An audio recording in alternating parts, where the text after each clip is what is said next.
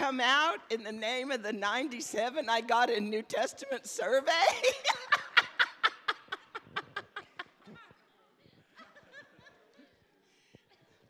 I think we need to pray for these guys, for Russ and Maeve. I think we need to lay hands on them and ask the Lord to give them a little vision. You know, so they could think up something to do. I'm like, listening to what they do is like watching an epic movie credits, you know, roll by. It's like for 29 minutes, all this and this and this. And when do you sleep? I see that look. I told Maeve I think she needs to change her career. She missed her calling. She is supposed to be a stand-up comedian. It's the truth. If you haven't had opportunity, I've got too much junk up here today. Let me see if I can get rid of some of it. If you haven't had much of an opportunity to be around them or around her in person, then you can't fully appreciate what I'm saying when I say she really missed her calling in being a stand-up comedian today. I can't even start. Healing. Hallelujah. Listen, I came to get something tonight. I don't know what I'm going to get, but I came to get something. I think Janie lost it.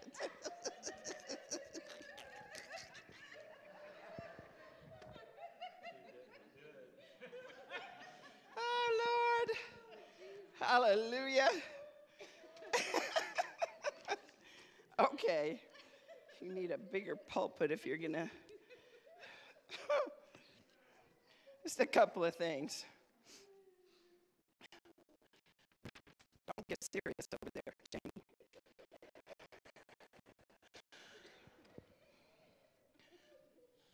When he had completed all his discourse in the hearing of the people, he went to Capernaum. And a centurion's slave, who was highly regarded by him, was sick and about to die. When he heard about Jesus, say when he heard about Jesus, he sent some Jewish elders asking him to come and save the life of his slave. And when they came to Jesus, they earnestly implored him, saying, "He is worthy for you to grant this to him. For he loves our nation, and it was he who built us our synagogue." We have just entered into the most unusual story, because the demographics of people that are engaged in this moment, that are drawn to the magnetism of the King of Glory, and suddenly becoming a working part of his community, his manifest kingdom in the earth, are all people who should be natural enemies. A commander in the oppressor's kingdom that has invaded and is basically running the country and using a political hack as their puppet to rule over the Jews. A commander, a representative, an ambassador for that kingdom, who is somehow friends with the religious leaders of the nation his kingdom is oppressing. And while they are there to take over, this guy is actually building them one of their religious institutions to what? Spread their religion? This makes no sense. And nobody is immune to what happens in life. This man with all the power of Rome can't do a thing to heal his servant, his slave, this centurion. Can't do a thing to heal his servant. So he has a need. He goes to the people that are supposedly beneath him, the Jews, to seek to get his need met. And they go to this guy that has come on the scene that in most circles that they represent is a man who is a threat to everything that they represent.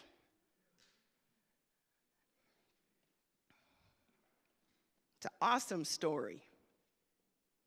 The centurion sent some of the Jewish elders asking Jesus to come and save the life of his slave. And they came to Jesus. They earnestly implored him, saying, he's worthy for you to grant this to him, for he loves our nation, and it was he who built us our synagogue.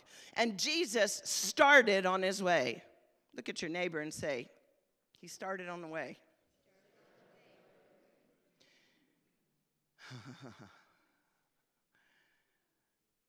When God begins to move, something happens. The Bible says that creation has literally been groaning, waiting to see those ones that have been created, recreated in the resurrection, in the image of this Son. And we read last night from Colossians 1 in the Message Bible, how it says that he holds all things together and he's causing everything to organize itself into vibrant harmonies. The resurrection is the rebuke of the law of thermodynamics that says that everything in the universe is rushing toward chaos, death. This is the resurrection before he was killed. Jesus started on his way with them. Those words have glory on them tonight for us. Tell your neighbor, he's about to do something. He's headed our way. He's headed your way. He has started on his way. Hey! And when he was not far from the house, tell your neighbor he's not far. Oh, Lord, he's very near. He is very near. He is very near to every need. He is very near to the answer to every prayer. And by the way, for the people of prayer, Russ, last night, I had that vision during worship of the firemen with the little things that were shooting these little spurts of fire. And they were spaced apart all along the southern border of Canada, and we're starting this fire line to fight fire with fire. If you remember, I said, Lord, who are they? He said, they're the people of prayer. I mean, Maeve and I are a little slow. She told me today that she was wearing her faith helmet on backwards. I said, Maeve, turn that thing around. He threw the back of it.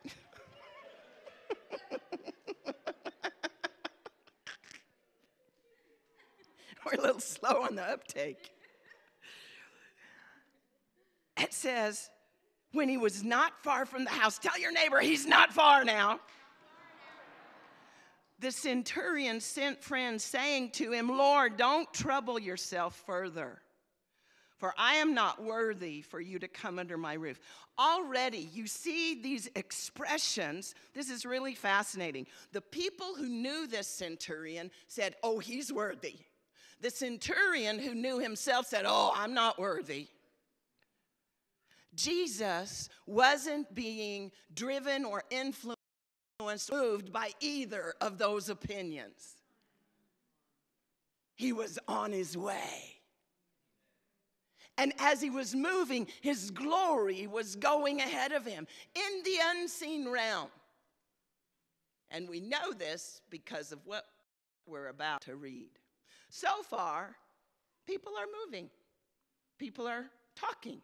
People have agreed together. They've started to come into agreement with the petition, the answer to the need, to the petition of the centurion, of the life of the centurion's servant.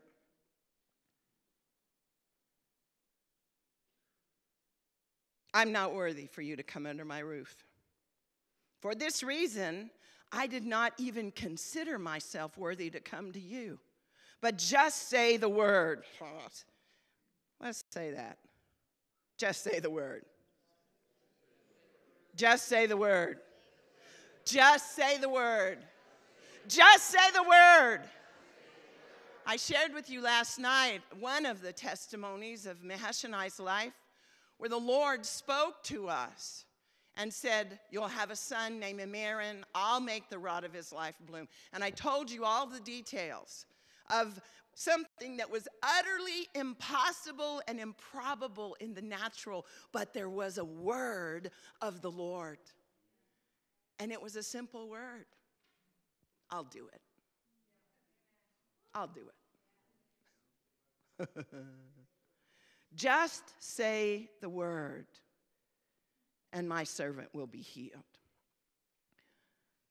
And then one of the great principles of the way miracles, the anointing, the kingdom of God, this kingdom that Daniel saw, that began with a stone, if you remember, cut out without hands from a mountain and flung from heaven, right? Onto the thresholds, the foundations of all the greatest kingdoms, political kingdoms, kingdoms of man in the earth. Remember the vision of Daniel? And he saw this stone made without hands, flung out of heaven. It hit the feet of this massive statue that was all of the great world kingdoms. And suddenly, they began to totter and fall. And at the same time, that stone began to rise where? Not in heaven, in the earth. That stone began to rise in the earth, and Daniel saw it. It continued to rise and grow until it became a mountain that filled the whole earth. Come on. The whole earth will be filled with the glory of the Lord. The resurrection is the rebuke of the anticipation of mankind that the world is moving towards chaos and death. Because the kingdom of God is people. It's people who know the King. And it's advancing, and it's growing, and will fill the whole earth. A couple of statistics on that. You remember the story where the Israelites were commissioned by God to become the great evangelists, to begin to take over territories and nations. And when they came to a certain region, spies were sent out. And the spies came back and said, the dudes in there are huge and we're just grasshoppers in our eyes. I have observed that there has been a kind of mentality that particularly the Western church has allowed the humanists and the public media to put on us that we're just grasshoppers. We're just diminishing. That Christianity as a force in the world has been spent. You know what? Pentecostal Christianity is the fastest growing worldwide spiritual and religious phenomena today. That's the truth. The statistics are there. Of approximate 2.25 billion Christians in the world today, 600 million identify themselves as Pentecostals and charismatics. If we could suddenly tonight get a glimpse of all of the Pentecostal and charismatic Christians, we're not talking about even the evangelicals and all of the rest of the Orthodox and all them, okay? We're just talking about a piece of this mountain that's living, that's spreading, that's overtaking the earth in relationship to the King. The kingdom is people. And if we could get a glimpse tonight, I guarantee you it would so infuse your sense of identity and vision and mission and community that you would just, you wouldn't be feeling like a grasshopper when you get up in the morning and your hair looked like mine did today.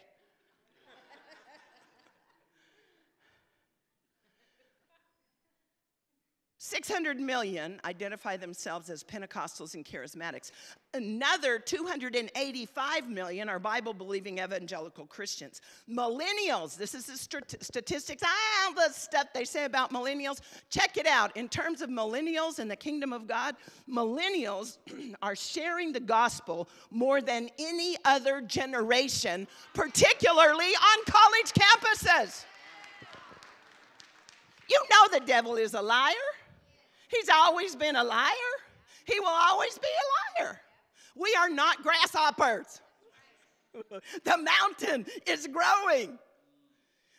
Muslims are converting by tens of thousands through supernatural encounters with Jesus.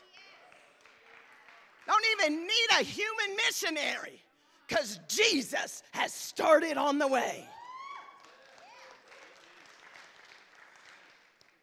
China is on track to become the world's most Christian nation. In 1900, there were approximately 10 million Christians in Africa. By 2000, there were 360 million. And by 2025, conservative estimates see that number rising to 633 million. Just on the continent of Africa. What does the news say? Islam is taken over. Because this gospel of the kingdom of God is advancing. It will fill the whole earth. Say, fill. Look at your neighbor, say, fill. Hallelujah, hallelujah. The same estimates put the number of Christians in Latin America in 2025 at 640 million. In Asia at 460 million. And another statistic that we don't frequently think of. 160,000 Christians around the world are martyred for their faith every year. Every year. This gospel is real. This gospel, this great, not religion, relationship that we have the privilege, the wonder of being drawn into because Jesus had something in mind and he started on his way towards our house. Be encouraged tonight, saints. Take a breath. Be refired and refilled and infused. Hallelujah. Say, Jesus has started on his way. Hallelujah. So the centurion says, I am also a man placed under authority, with soldiers under me. And I say this one, go, and he goes, and another come, and he comes, and to my slave, do this, and he does it. And when Jesus heard this, he marveled. Now, Mark, the centurion and Jesus have never seen one another yet, right? The only interchange that's going on are all these people that are engaged relationally at some point and are now aware of this need and have come into this conversation. You tracking with me? The centurion, the guy who's dying, and the master have not yet seen one another or spoken to one another face to face. All of this activity activity of God has started on the way simply by the various engagement of the individual, simple, plain, everyday people who are in relationship. Come on. We're going somewhere with this. Come on. Say, Jesus has started on the way. He's not far from the house. Now, when Jesus heard this, he marveled at him. He turned and said to the crowd following, I tell you, not even in Israel have I found such great faith. And when those who had been sent, look at your neighbor, say, you've been sent. Ask your other neighbor, did you ever pray that silly prayer? Here am I, Lord, send me. Ask your neighbor, say, did you ever pray that silly prayer? Here am I, Lord, send me.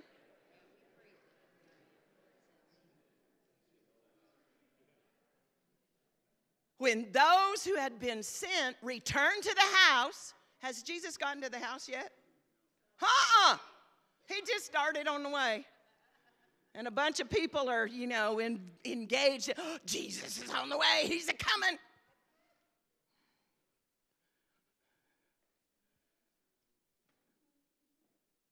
When they returned to the house, they found the slave in good health. When did that miracle happen?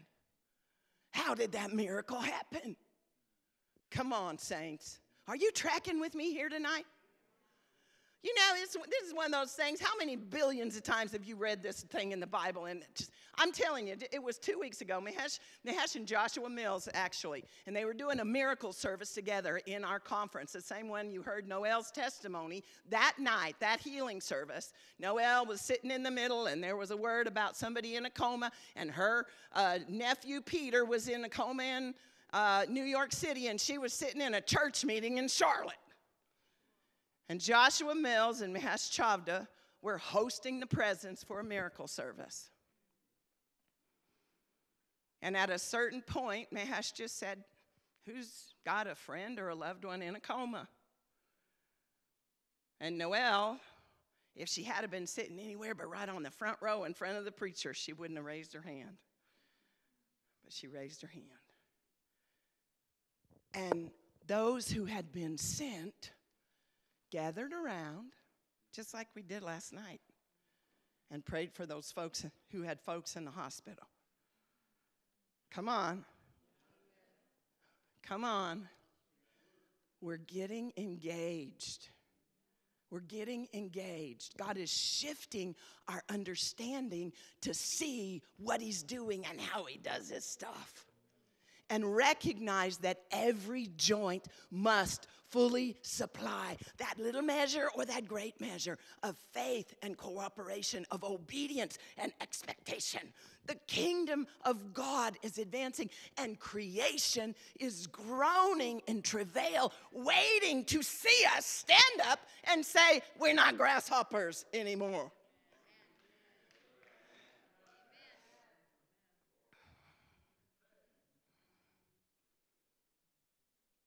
Mahesh read this scripture. And dong, it was like a brick. Oh.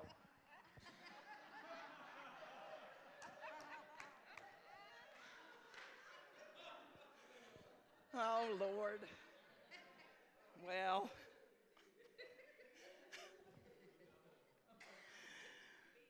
If you weren't here last night,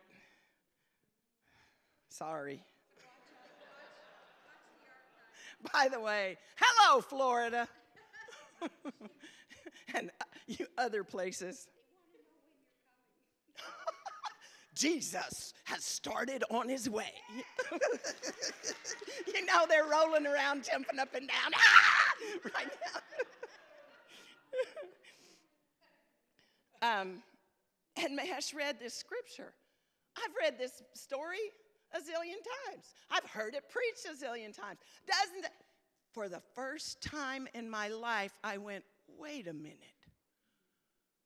that miracle happened just because people in relationship to the need and the master engaged in the message, and suddenly the miracle happened and Jesus didn't even have to get in the house.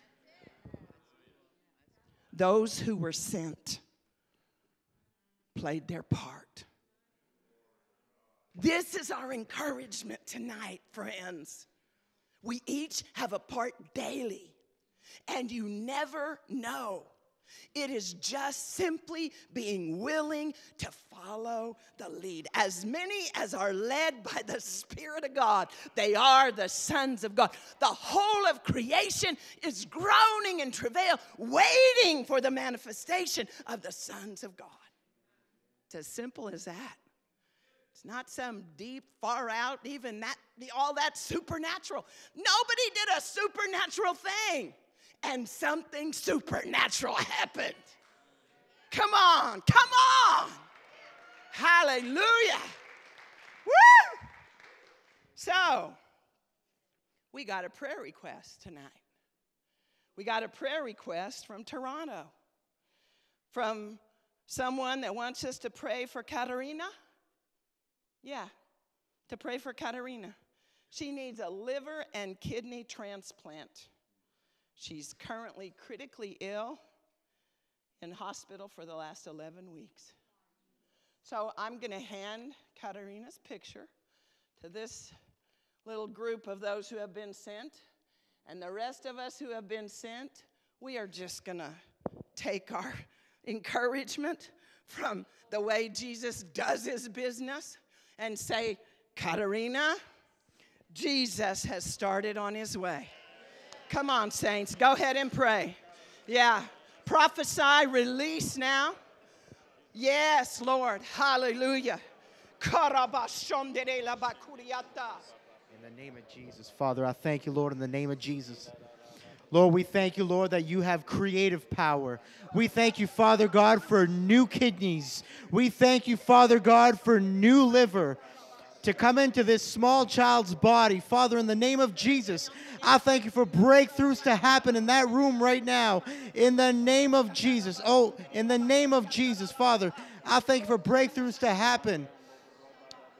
In Jesus' name, Father, we thank you, Lord. Breakthrough, Lord. Father, we thank you, Lord, that according to your will and according to your name tonight, right now, Father, it is done, Lord Jesus. We thank you, Lord. In Jesus' mighty name, we thank you, Father. Hallelujah. Hallelujah. Hallelujah. Thank you, Jesus.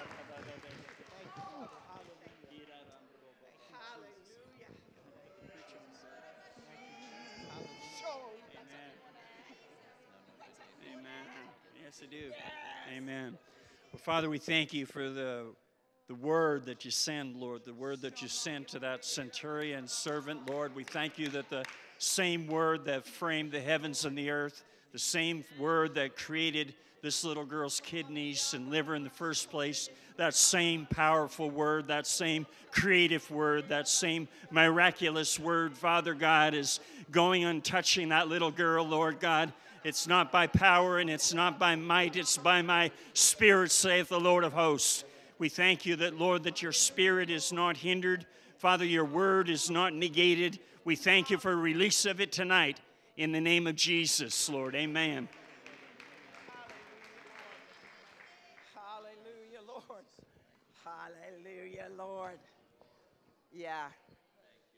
Now, are you related to her? She's my best friend. She's your best friend. She's my best friend. Well, praise the Lord. We believe the Lord is encouraging us through this story tonight to believe together with you and with her family for Katarina. So, and as a little gift, a gift from us, Healing Made Simple. That's for you. Hallelujah, Lord. Hallelujah, Lord. Huh. Get engaged. Get into business. Just do your part. We each have a part. A couple of other things we have out at the book table. A few years ago, Mahesh was sitting in his study on a Saturday night preparing for the Sunday message, and all of a sudden, an angel actually appeared, like physical, like you could touch him. And that does not happen every Wednesday and twice on Fridays at our house. This angel, when he appeared, was smoking with the heat of battle. He looked like a just giant mix between a Marine and Mr. Clean. I don't know if you know who Mr. Clean is, right? Yeah, a Marine and Mr. Clean. Just grinning from ear to ear, joy busting off of him, and he was smoking literally from the heat of battle. He'd just come from battle. And Mahesh looked, and this angel is there looking at Mahesh. And Mahesh sees him. The minute Mahesh sees him, the angel says, "How big is your chair?" I told Mahesh, if an angel showed up and looked at me and said, "How big is your chair?" I would get right to the treadmill.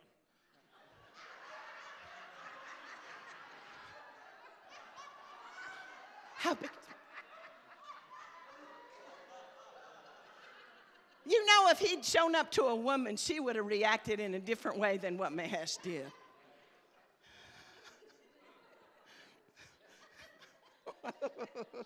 How big is your chair? Ask your neighbor, how big is your chair?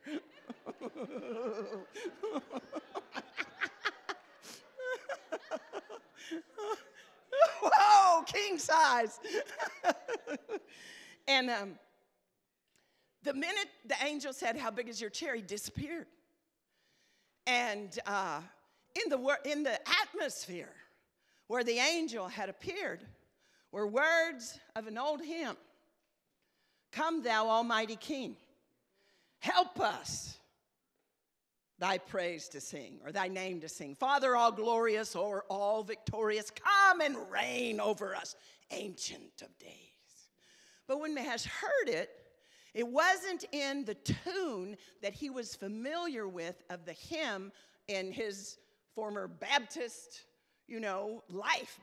Before he got baptized in the Holy Ghost, they still don't know. He's still an ordained Baptist minister. But anyway, that this song was hanging in the air. And then suddenly the scripture from Psalm, "God is enthroned on the praise of his people," came flying out of that presence. And Mahesh understood what the Lord was saying is, make the place that you dwell with me, that place of my throne in you, make it big. Make me king big where you are. And how do you do that? Well, yeah, petition and prayer and supplication and thanks, all that stuff is good. But you know what? God sits down as king on praise. God sits down as king on praise. Say enthroned. Enthroned. So here's another one that's out there. This is all the scriptures on praise. It's the good-looking evangelist reading it to music, reading the scriptures to music with a lot of testimonies, a story about this angel and other things on there. So just a little gift right there.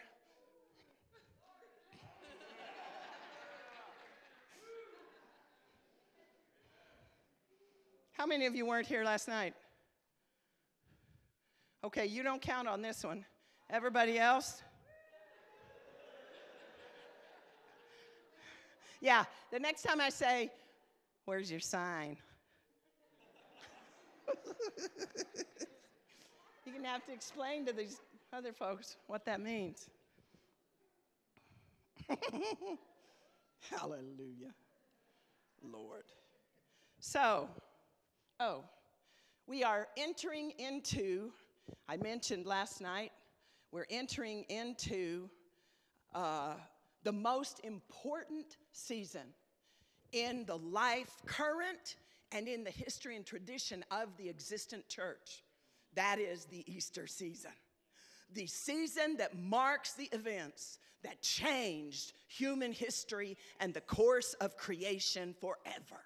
when God became man and still was God in the flesh, in the earth, the Logos, the backbone, the very background, the existent one of the whole of the universe, embodied in a person as a human being in the earth.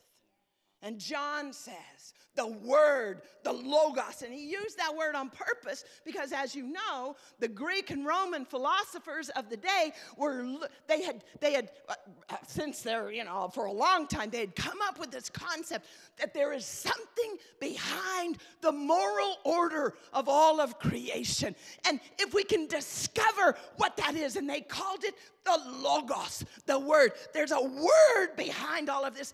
And if we can discover it and align ourselves with it, we'll be right along the grain of the purpose of the universe. And in that, find our purpose. John said, guess what? It's him, the Word, made flesh. And I love the way Peterson puts it in the Message. It said, he moved right into the neighborhood. The Word became flesh, and he moved right into the neighborhood. Look at your neighbor and say, he started on his way. He's not far from the house. Hallelujah! Whoop! Hallelujah. So, Easter is on its way. Mahesh is funny. He said, we wallow in Christmas. We need to start wallowing in Easter. So then he started trying to rewrite Christmas carols with Easter themes. Silver bells. And I was just sitting at the table. I said, Mahesh, the only Easter song I ever learned when I was a kid, here comes Peter Cottontail, hopping down the bunny trail, hippity hoppity.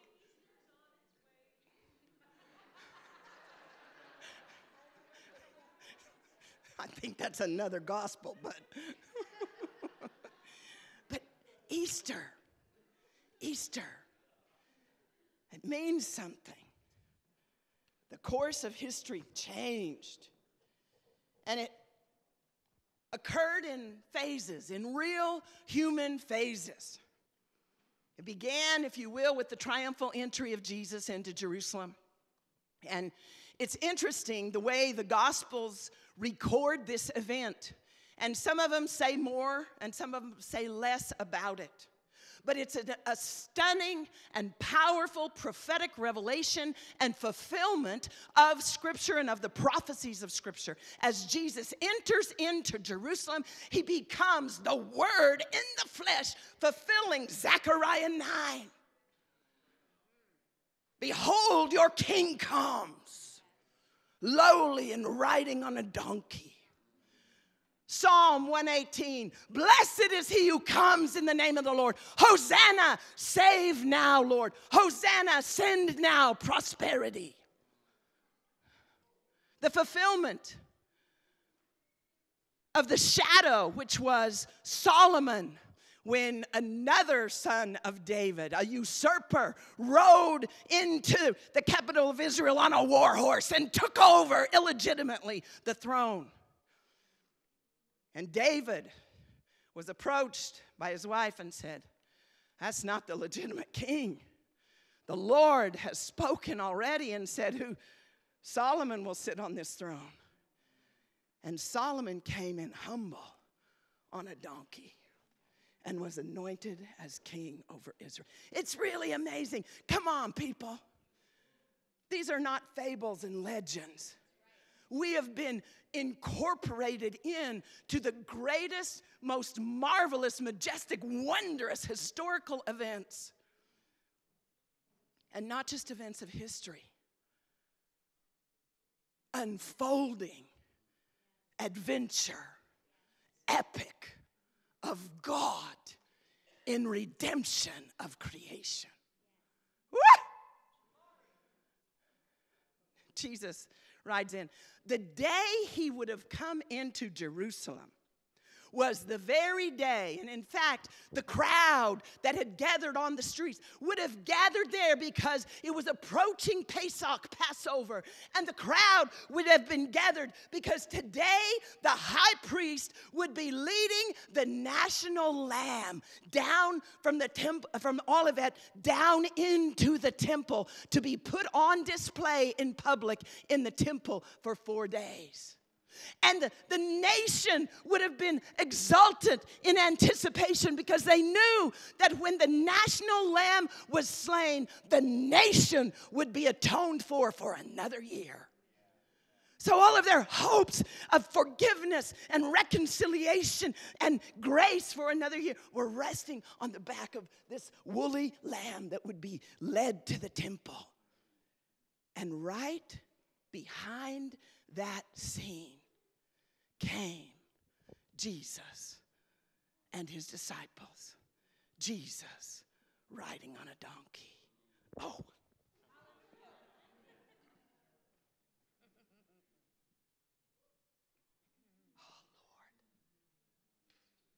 And it's interesting. It says that the crowd, and in fact, Luke makes it clear. It says a multitude of Jesus' disciples. Say sent ones. I just read you some statistics. There's a multitude of disciples. There's a multitude of disciples.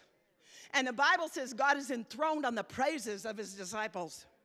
Friends, it is time for us to get our praise on. And when Jesus enters into Jerusalem on this event, it says the multitude of disciples began praising and rejoicing with a loud voice. Jesus was on the way into the city, into the house. Come on. And it's interesting. Luke says, right away, the Pharisees said, "Tell your disciples to shut up."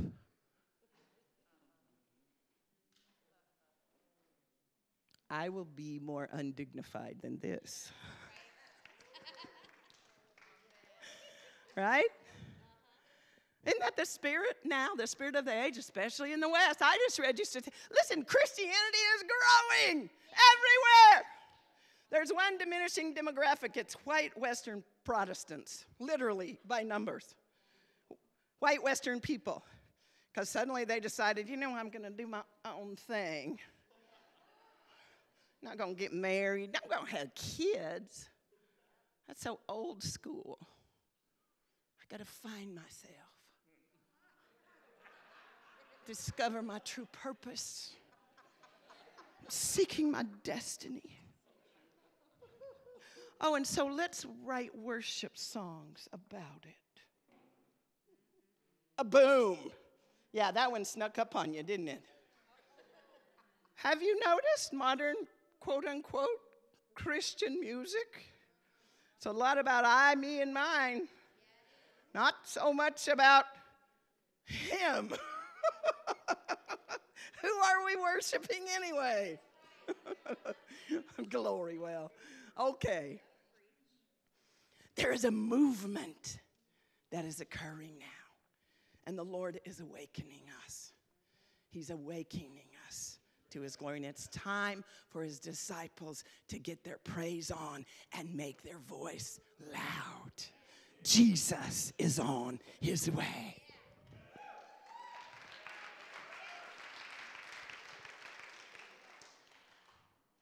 And he did come into the city, and as you know, the Gospels say, he was on display in the temple for 4 days, teaching, preaching. When he came in, something else got driven out. Hallelujah. Into the temple, remember? So there is an exchange going on. The more filled we are with him and his presence, the more all the other stuff has to be driven out. And that's why it's important for each one of us to be fully awakened and alive and engaged in the Holy Ghost every single day. Not being religious, but living together in that vibrant harmony that creation is finally going, oh, there they are. Now we have hope because this mountain is filling the whole earth. and Jesus is the king of the mountain. Hallelujah.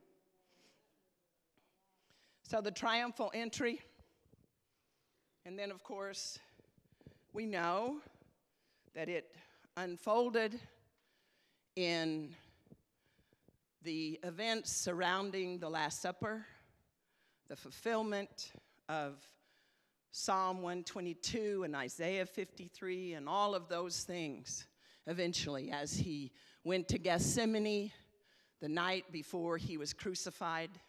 He agonized there in prayer. I believe that he won the victory, the battle over the weakness of his own human reality there and laid himself down there in the garden.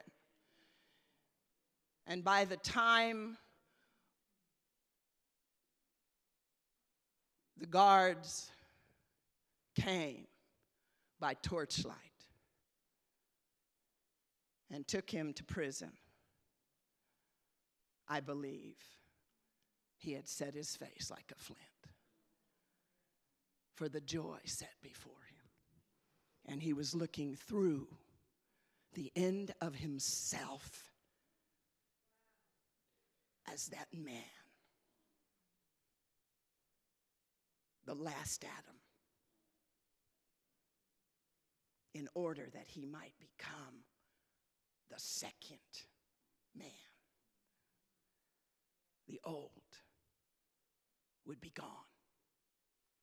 The new will have come. And friends, the mystery is that not only did God have each of us in mind, according to what the Apostle Paul says in Acts 17, before he created the material creation we see around us, he had us each in mind.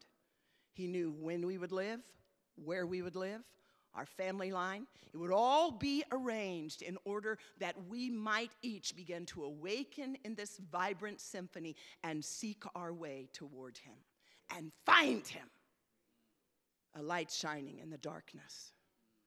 Not only did he have that in mind, but in a mystery we will never comprehend except that God is God. The Bible says that each of us who have come to faith in Jesus Christ hundreds, thousands of years after that physical event, that in a way we don't understand, we actually were in him in the cross when he died.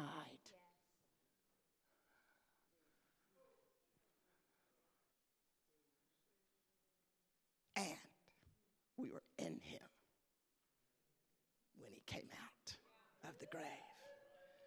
And we are in him as he has gone up and sat down on his throne. And Scripture says he will sit there in that big chair that is built on your praises, and he will rule until all of his enemies have been put under his feet. Come on, friends. Come on, disciples, sent ones. It's time to rejoice and lift up a praise to the Lord.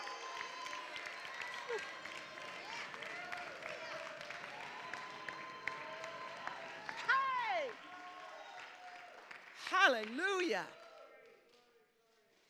Glory. I'm going to plug one of our products. This is our book called The Power of the Cross, the Epicenter of Glory. And this is my favorite book that we have had the privilege to write. But it's an unusual book. It's filled with the theology of the cross from Scripture, explaining again what Scripture says occurred in this cosmic spectacle, the crucifixion of the Son of Glory.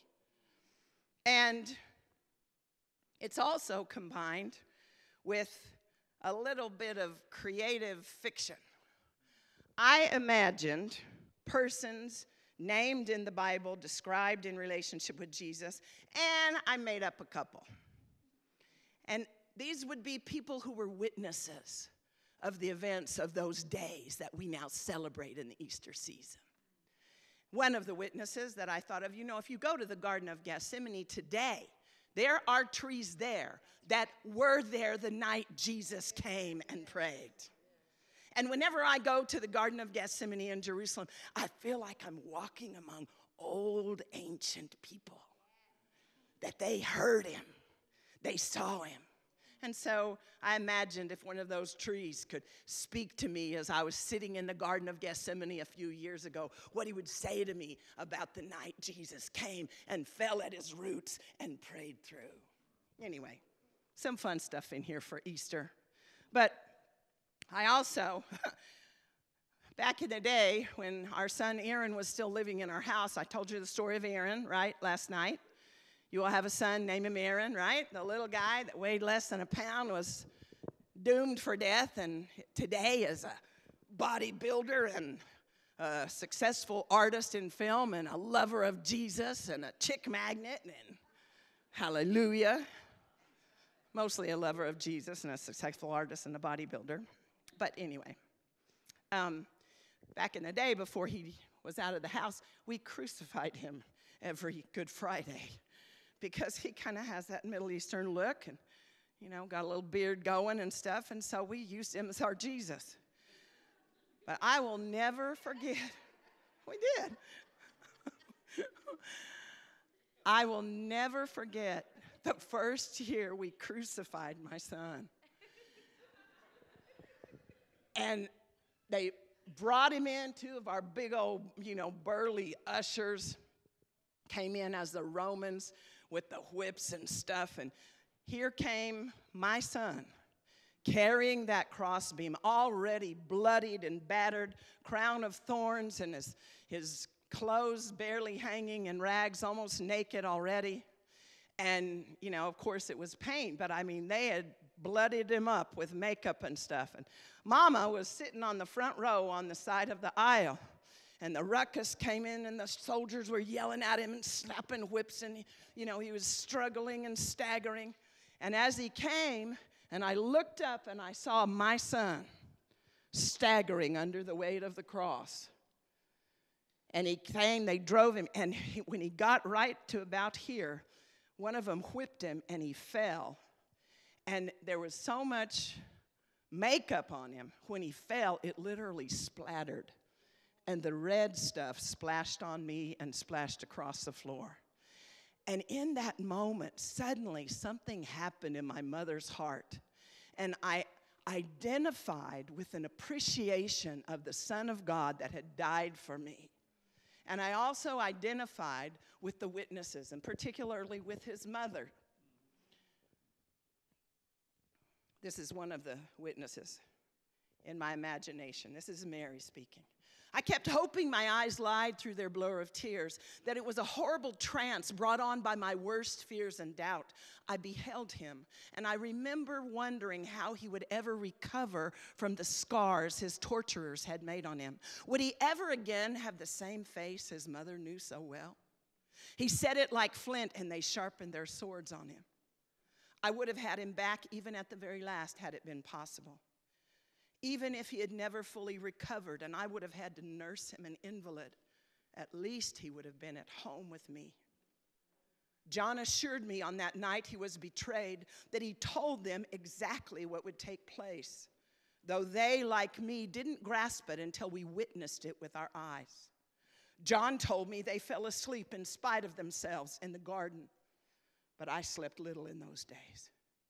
The air was tense with assurance that we were coming to some kind of climax. But no one could have convinced me it would be that. If I had known, I would have poisoned Judas' soup one of those times I let him into our house. He never fooled me, and I told my son as much. In those days, I simply thought he was not listening to the warnings of his mother. Eloi, Eloi, lama sabachthani. He was no longer connected to earth, and I was no longer his mother.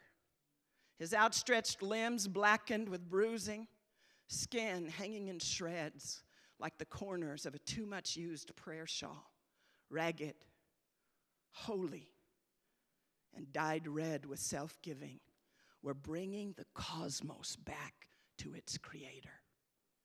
My son was bringing many sons home to his father. The brief race we had run together as mother and son, watching him grow up like a green tree, was run. The victor's wreath they gave him was a crown of thorns, and he wore it that day like a young hero. The cheering crowd that should have hailed him to his race's end only shouted abuses. And still he ran on toward the finish. My son, the hero. But he was not mine. He belonged instead to him. He belongs to us. Through the cross, we have been brought in to a glorious community, a relationship of eternal inheritors of all that this Son possessed before his coming and shall possess at his coming again. We said the truth and effectiveness of the cross is simple enough for a child to enter fully. What happened at the cross when God reconciled the world to himself is a mystery we shall keep discovering for all eternity. Like the cascading force unleashed in the splitting of an atom. You know when atoms are split? The force of that first one is so great that they hit the next atoms and they break, and soon that cascading force is uncontrollable. This is the force of the kingdom of God in the earth, and it began at the cross. Like the force, cascading force unleashed in the splitting of an atom, the action of Calvary will be ever unfolding in power. The glory of the cross is an explosive, eternal, energy-creating, continually unfolding revelation of beauty. The cross is the glory of God. In it, we behold him as he really is. Calvary must not be an aversion or a thing of the past. For as long as we have mortal flesh, as long as we seek his power, we will find him at the cross. Because the cross is the singular demonstration of the overwhelming mercy of God, it remains the key to experiencing the glory of God. The cross reveals God as he is. It shows him perfect, self-giving, irresistible, humble, absolutely omnipotent in power, and completely obsessed with his love for us. The cross, the epicenter of glory. Happy Easter. He is risen. He is risen indeed. So, I know the tone of things this evening is a little different than last evening.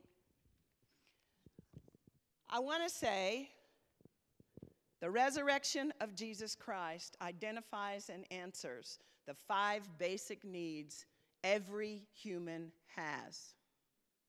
Those needs have been identified and defined as meaning, identity, satisfaction, freedom, and hope. And if we start at any one of those points, we will suddenly find ourselves in the middle of a true social discovery of the condition, particularly of the Western culture. But those 5 basic needs are the basic needs of every human being. And I want to suggest to you that Jesus Christ, in his resurrection, not only identifies and supplies, but gives the resource for the fulfillment of every one of those. And for each of us who are sent, and that means everyone in this room, It is time for every disciple to be fully engaged in this vibrant harmony that is the kingdom of God filling the whole earth. It's the resurrection, the resurrection, the resurrection. Christianity explains why those things are a need. Christianity supplies those needs. Christianity gives you the resources to meet those needs. We find in the story in Matthew 17 where Jesus comes and Peter has an encounter with him. And Jesus says, "Who do men say that I am?" And in that moment, that face-to-face encounter, Peter says, "Well, some are saying you're Elijah. Some are saying you're, a prophet. This and that." That's happening today. Islam says Jesus is something. Buddha, Hindu says Jesus is something over here. Humanists say Jesus, well, he was a good moral teacher. But who do you say he is? Because you see, when the Father gave Peter the revelation of the Son of Man, the Son of Man gave Peter the revelation of himself. Gave Peter meaning. Gave Peter satisfaction. Gave Peter identity. Gave Peter freedom. Gave Peter hope. Changed Peter forever in that moment. This is why I say to you, every one of us must be engaged, because every human being has these 5 basic needs, and they're all in the Word made flesh. It's time for us to loose our voices and preach this good news. I'm not talking about some theology. I'm talking about the fact that each one of us in here who have been awakened have seen him. We've had our Peter encounter. That day when, "But who do you say that I am?" And Peter said, "You are the Christ, the anointed one, the Messiah, the Son of the living God." And Jesus said, "Blessed are you. The Father has enabled you to see this. God is working in this dynamic." And then he renames him. Remember that? When you saw him and recognized him by the grace of God, he also saw and recognized and named you. Hallelujah. Hallelujah.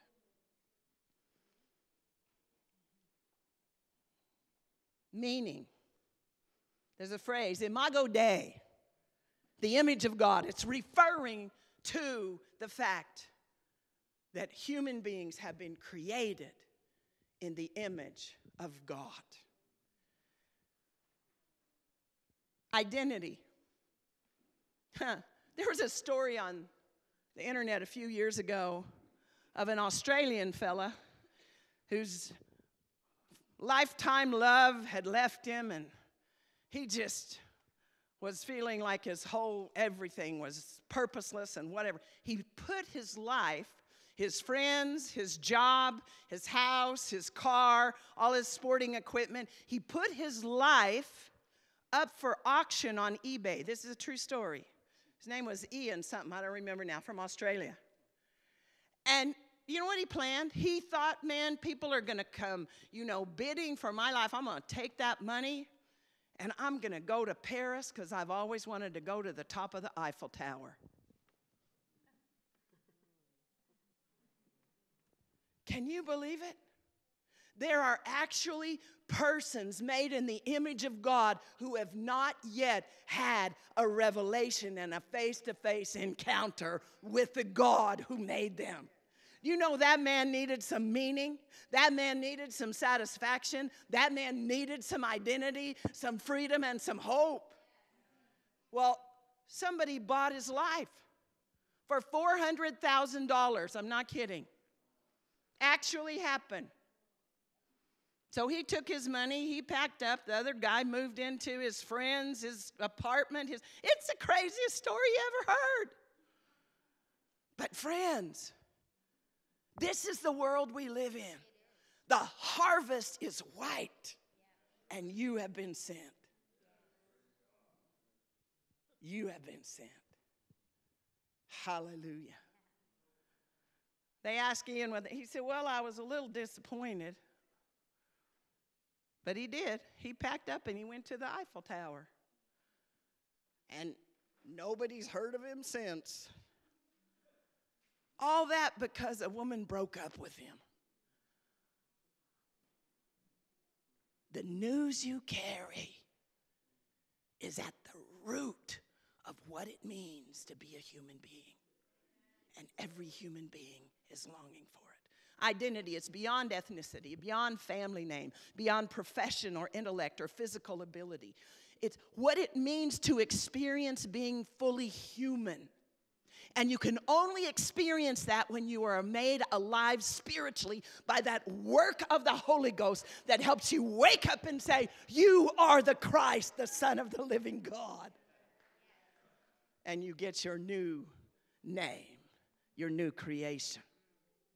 Being made alive spiritually, becoming that triunity. Listen, a lot of the world is walking like The Walking Dead. You know, we've seen the zombies have been a big rage in movies and stories and stuff. Listen, if we could actually see with our spiritual eyes, there'd be a lot of zombies going up and down the grocery store line. They got body and soul, mind, will, and emotions in full tilt. But spiritually, right? But you know what it means to be fully human because you know him, the Word made flesh.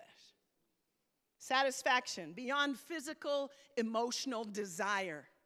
And that right there is driving our politics today in the West. Moreover, it's ruling the church. Body and soul desire. But you, disciples, sent ones. Creation is yearning for you to be fully engaged. Satisfaction, the ultimate fullness of being relevant, of being in relationship with something and someone other than, and possibly larger, greater, more significant seeming than ourself alone. It comes down to community belonging, not just with persons, but with dynamics. It can only ultimately be fulfilled when you line up with the Logos that is behind the whole work. Freedom. You know, at first glance, we may think free will. Freedom to choose. Make our own choices is the greatest freedom. In reality, human freedom to love in its highest form. The ability to be constrained by love for another, to act in love for the sake of another is the greatest human freedom. The most powerful one. And ultimately, love is only truly fulfilled in the one who is love. Finding ourselves in him and he in us in that love exchange, and then beginning to share that out. I was asked to speak at a political rally recently. Did I say this last night? And I got up and I prayed about it and whatever, and because the political rally had an agenda. But they'd asked me to come and speak, and I was supposed to wrap the whole thing up and close it out with a bang. And I prayed, and I got my little thing together, and basically I just said, Lord, anoint me. Had my little notes, got up there, did my deal. You know what? When I came down, a couple of folks that were actually outside the police line that were protesting what was going on at that political rally made a beeline for me. Not to get up in my face, but there was something that drew them. They felt there was it was supernatural. I looked up, and here came Marcia. Now, I could tell from the look of them knobby knees between the top of them cowboy boots and that short skirt that Marcia wasn't always Marcia.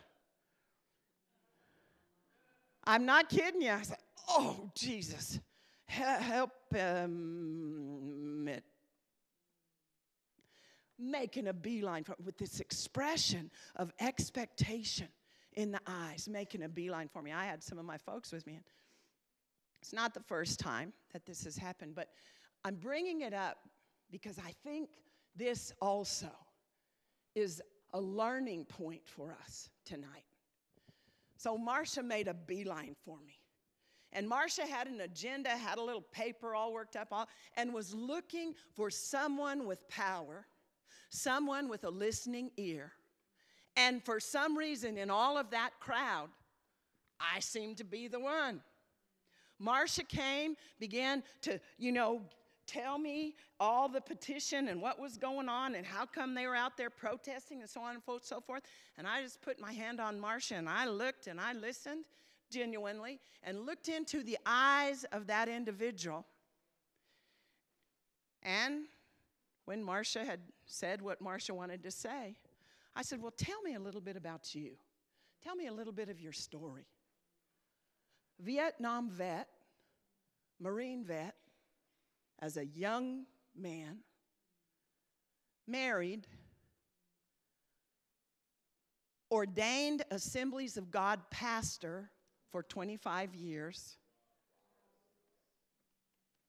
family man for 30-some, and yet in all of that journey, a broken heart, a fragmented sense of meaning, satisfaction, identity, freedom, and hope. And ultimately figured, well, I'm just the wrong sex in a wrong body. And then started down that long and painful and confusing journey, still looking. But I'll tell you what, as I was standing there talking to Marcia, I could tell Jesus was on his way. Jesus was on his way. And some of my folks from my church that were with us, a couple of those things happened that day with some of those folks. And later, we were talking, and they said, Pastor Bonnie, how do you do that? Because by the time it was over, Marcia was hanging on me, dripping her mascara and her makeup all down my coat and just boo-hooing and snotting on me. And, nobody has ever talked to me like you. And I've never had a sense of hope. And, so my folks that watched the whole, they said, how do you do that? And I said, let me tell you what happens. It's not in your mind. It's not in my mind. Literally, something happens where the Holy Spirit comes out as a person. Did you ever see the movie The Abyss, right? With that water thing that comes up out of the deep, and it's like the face of the woman and stuff. Is that the right movie, right? Yeah. I'm just telling you, the Holy Ghost just comes up and out as a person to meet that eternal person in there. And suddenly there's nothing in the visible form or the voice or the funky hair or makeup or any of that stuff. It literally is the eternal one looking at the eternal child. And you're genuinely engaging in a sense of purpose and finding value and affirmation and genuine love and being able to give answers. You are the sent ones. We are the sent ones of this kingdom. This kingdom that began with a stone cut out without hands, flung out of heaven, the Logos made flesh, who moved into the neighborhood and we beheld his glory, full of grace and truth. It's not a thing of the past. It's a now with us. And if ever our society is showing us our moment has come, it's showing us. It's showing us. We're waiting or groaning in travail, looking, where are they? Where are these ones led by the Spirit of God? Right? Glory. I think some scales are falling off our eyes. I think some stone is falling off our hearts. I think some of our prejudiced opinions. Do I approve of the natural stuff? No, but you know what? The eternal one is after eternal children.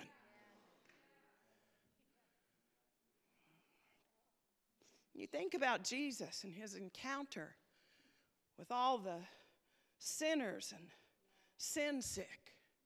A woman caught in adultery. I mean, talk about a collision of agendas and problems and sin and junk and exposure and stuff and whatever. And they come to Jesus. How are you going to fix this? And he just is Jesus. And it fixes it. Every need, every satisfaction, setting every captive free, giving every person their purpose and meaning, and leaving hope. This is our commission. This is our mission.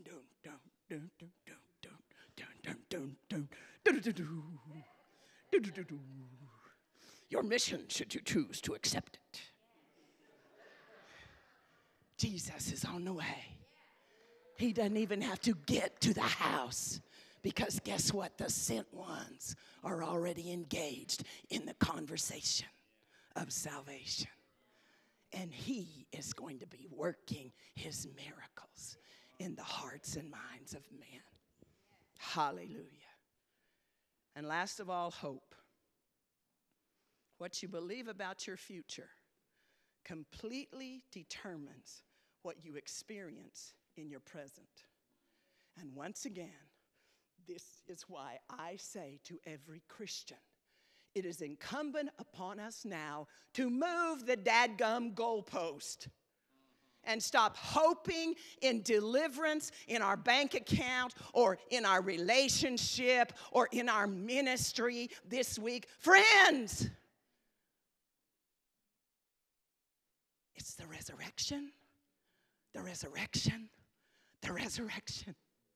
We have real hope. It is not in these temporary things that we're placing our Jesus stuff, saying, oh God, if you don't do the miracle, I'm going to lose faith and just go back to the bar. Come on, sons of God, where are you?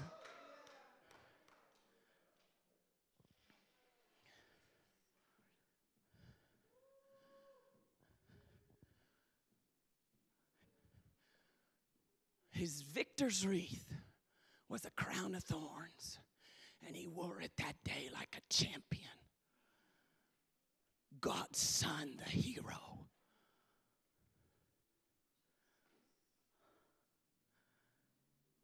We're in that season. May the Lord commune with us these next few days and weeks. May we re-encounter the epicenter of glory, the cross. May we find him once again as he is, the God-man in us, in the world. May we be refilled with the breath of resurrection, hope, and glory. The reality that this person, when he came out of the tomb, his own did not recognize him until he spoke. And they went, it's the Lord. So changed and so the same was he. Hallelujah. Perhaps we have formed him in our own hearts and minds in some smaller image than he really is. This Easter season, let's take the boundaries off God. Can we do that? Let's take the boundaries off. Let's take the limits off God in this resurrection season. Hallelujah. Glory, Lord. Lift up your heads, O you gates. Be lifted up, you everlasting doors, and the King of glory will come in. Who is this King of glory? The Lord strong and mighty. The Lord mighty in battle. He is the King of glory. Lift up your heads, O gates, and be lifted up, you everlasting doors, and the King of glory will come in. They shouted that day as he came, the victor from the tree on Calvary, the victor out of the tomb, the one who had been to hell and back and had loosed the prison bars of death, had fulfilled all the expectation of all the former fathers and mothers who in the old covenant had been looking for the Messiah to come. And they saw him that day when he came in to the place called Sheol. And when he came out, well, you know, in between, he looked at that devil. He said, "Give me those keys. Come with me, boys and girls. We're going up." Tell your neighbor, we're going up. Imagine if you were sitting in synagogue the day after Jesus went up, and old Uncle Silas, who died 20 years ago, and you remember as a little kid the Shiva and sitting and mourning and burying him. And Uncle Silas comes walking in synagogue and sits down beside you, and you say, "What happened?" You will never guess, let me tell you. There were people, the Bible says there were people who came out of the grave and then went on to live out the rest of whatever their lives in the midst of the believers. Oh, talk about revival in the church. Uncle Silas, give us your testimony once again. What did he look like? What did he say? It's a reality. These are not legends and fairy tales and fables. Hallelujah. And the same Spirit that raised him from the dead dwells in you. Hope. It's for real. It's not clicking our heels together. I do believe. I do believe.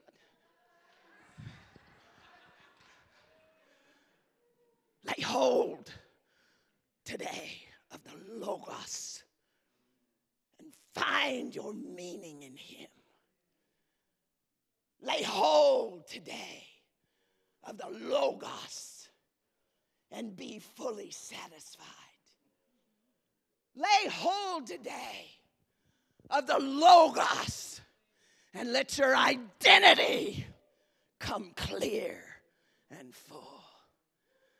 Lay hold today of the Logos, because whom the Son sets free is free indeed.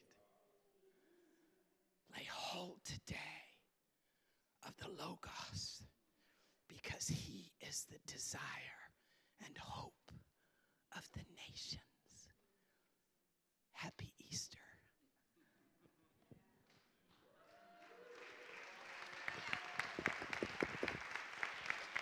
Hallelujah. Hallelujah. Hallelujah, Lord. Hallelujah, Lord. We receive your word. We receive your word. We receive your word. Hallelujah, Lord. We shake off the spirit of slumber or despair. We shake off unbelief and doubt. We shake off fear and failure and weakness. We shake off the dust of this world. Here we are, the sent ones. Here we are, lifting our voices loud in praise, saying, King Jesus has started on his way. Hallelujah. Whoop. Hey. Hallelujah. Come on. Whack your neighbor on the back. That was a kind of weak whack. If I'd have been in the pew, somebody would have fell down. Glory, Lord.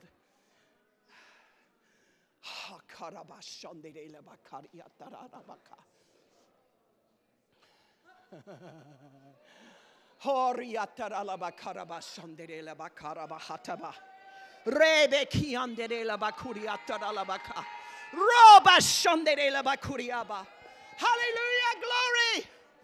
Hallelujah, glory. He came into heaven that day with the offering of his own blood.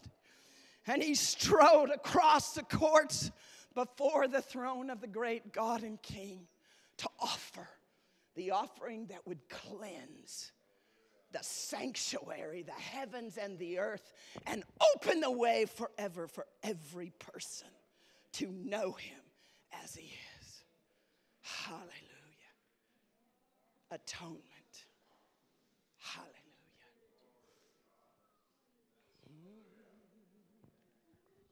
Hallelujah. Man, I feel like singing. Hey! Let's sing, saints. Go ahead, somebody sing. Let's have church up in here. Hey! Come on. Come on. Hallelujah. Glory, glory. Hallelujah. Hallelujah. We have been born again. Hallelujah. Created anew. Hallelujah.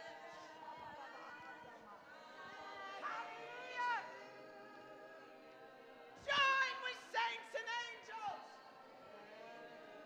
down through the ages. Hallelujah.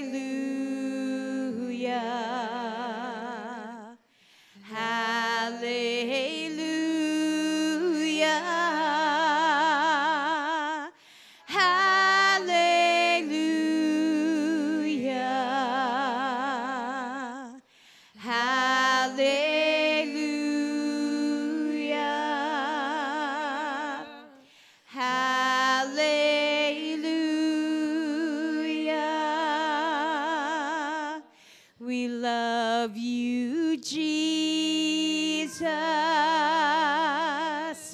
We love you, Jesus. We love you, Jesus. We love you, Jesus. We love you, Jesus.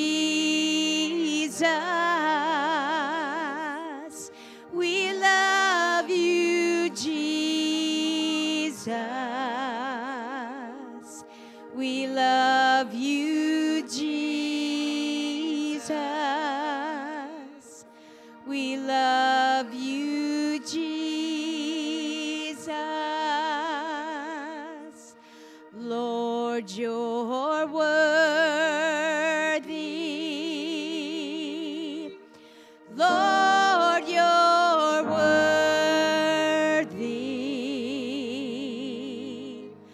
Lord, you're worthy.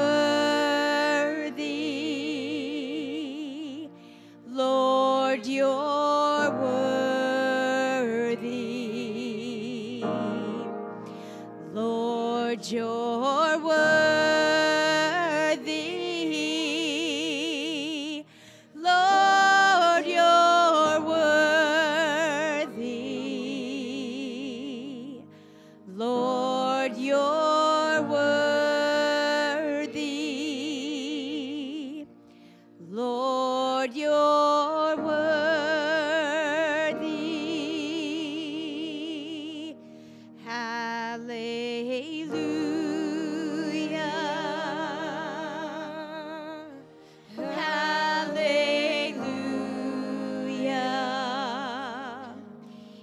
the prayer team tonight, come on down up front.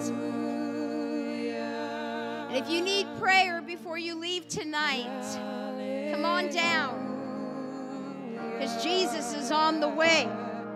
He's on the way to meet your needs. He's on the way to bring the healing. He's on the way.